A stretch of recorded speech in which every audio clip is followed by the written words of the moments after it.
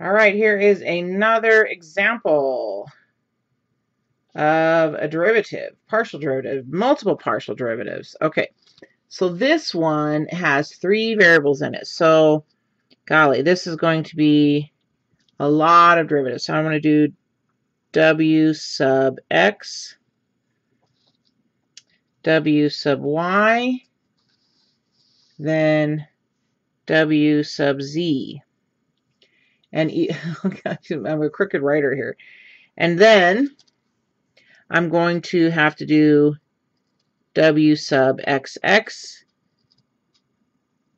w sub xy, w sub xz. Okay. All right, so let's start with w sub x. So I'm taking the derivative with respect to x. Everything else is constant. So this is going to be 6xy plus 2z. That's a constant because there's no x's in it. That has just one x in it. Everything else is a constant, x to the first power. So this should be 2y squared z.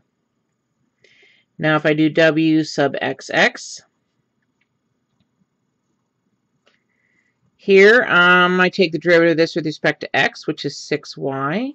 Nothing else has an x in it. So it's just 6y. W sub xy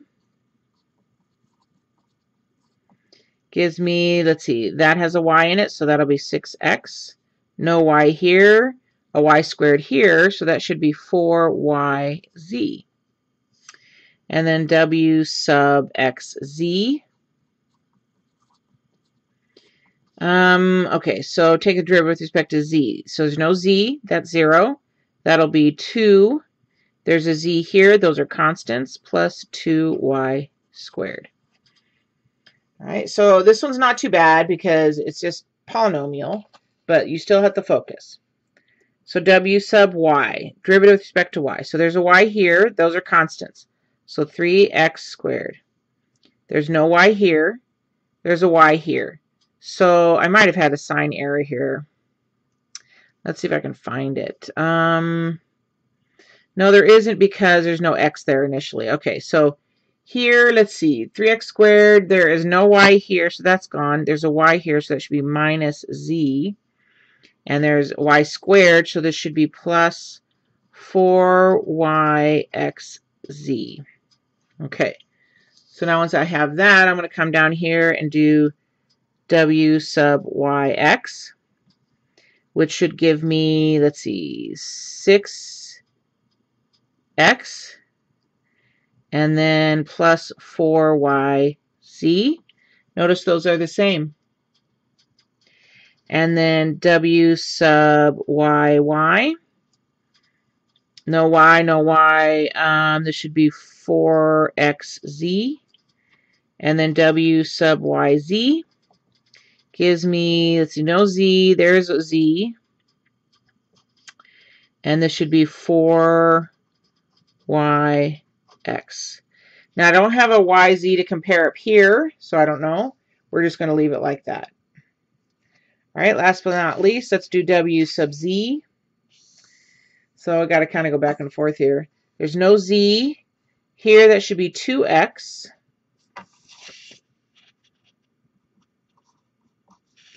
And then here, I should have a negative y. And here, I should have a 2y squared x.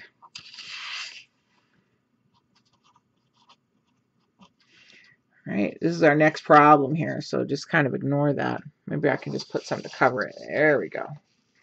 All right, so let's then think w sub zz.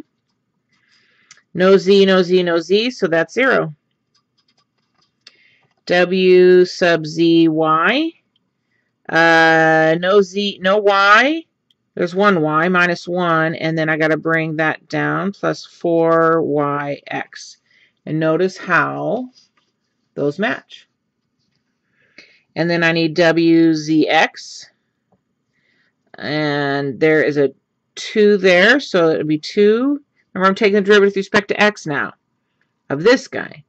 So that's going to be 2y squared. And if I want to check that, so right here, 2 plus 2y squared, 2 plus 2y squared. So it looks like we did that one pretty good. On to the next.